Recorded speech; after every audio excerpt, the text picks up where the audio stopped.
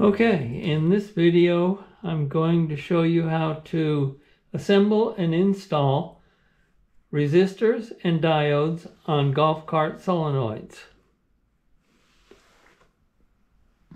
Alright, this is the resistor. You will either have a 250 ohm or a 470 ohm resistor depending on the voltage of your golf cart. 250 for 36 volts and 470 for 48 volts. Okay, you can see the resistor goes on between the two big terminals. There's no polarity for this thing. It can go one way or the other and it makes absolutely no difference. Alright, the diode is put on the small terminals. The diode does have a polarity. It is banded on the positive end.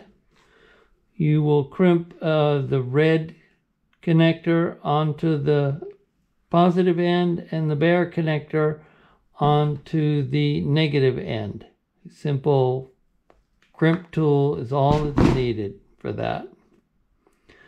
Okay, if the solenoid is marked at the small terminals, positive and negative like this solenoid is, then you will follow that designation and put the banded end and the red connector on the positive terminal.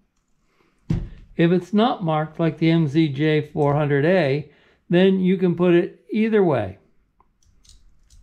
All that you have to remember is that when you connect the positive wire, that it goes on the same terminal with the red connector and the banded end of the diode. Alright, now you'll get the same diodes with the SW202 and DC182. They'll be assembled the same way, and these contactors have the same designation. You'll put the positive end on the positive terminal, and the small negative terminals will loop together and then be connected to the battery main negative. The top connectors here, both positive, will go to each side of the rocker switch. Okay? Alright, well, I hope that helps. If you have any questions, you can email me, and I'll try to answer them as best I can. Thanks for watching.